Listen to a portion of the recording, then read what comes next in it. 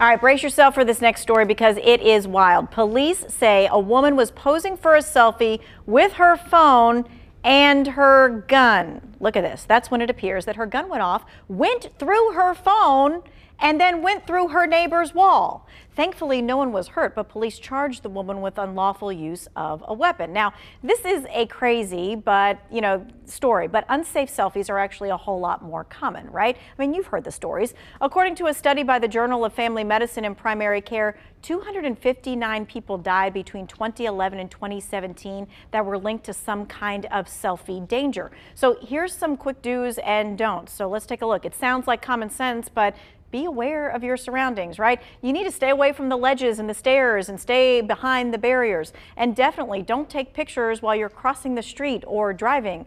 Avoid posing with any wildlife that you think is cool. We've seen these stories. And definitely do not take a picture with any kind of weapon or explosive device in your hand.